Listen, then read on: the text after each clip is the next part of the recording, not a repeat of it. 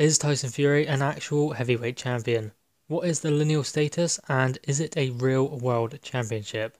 A list of lineal boxing world champions is maintained by the historical research website Cyber Boxing Zone, or CBZ for short.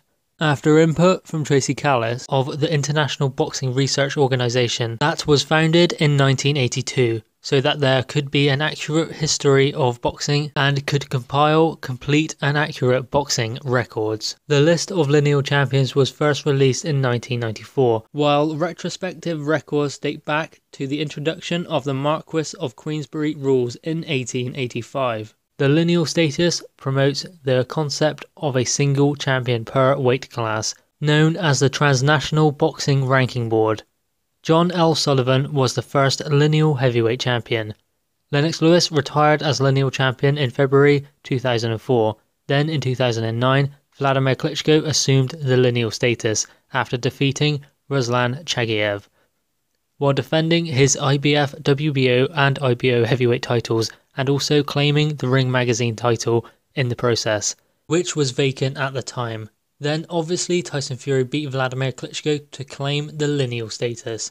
But the lineal status retired with Lennox Lewis, right? Well, if that were the case, then it would have ended with Rocky Marciano after he retired as lineal champion. So, Tyson Fury is listed as the 44th lineal champion of the world, so effectively, yes, he is a legitimate world champion by the lineal status. And if you look down the list of lineal champions, Tyson Fury is the only heavyweight from this era on there. His name, alongside other lineal champions in history, like Floyd Patterson, Muhammad Ali and Joe Louis, the latter also being a fighter who retired as lineal champion. So who would assume the lineal status if Tyson Fury were to retire tomorrow? I guess the lineal status would then be assumed by Andy Ruiz after he defeated Anthony Joshua.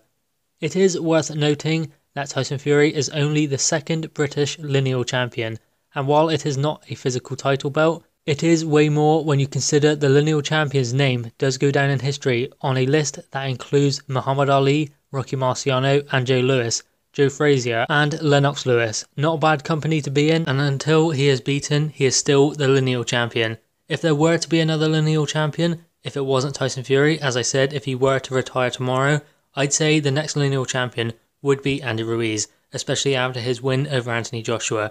If Anthony Joshua had beat Andy Ruiz, I think Anthony Joshua would have been the lineal champion after Tyson Fury. So guys, what are your thoughts on this?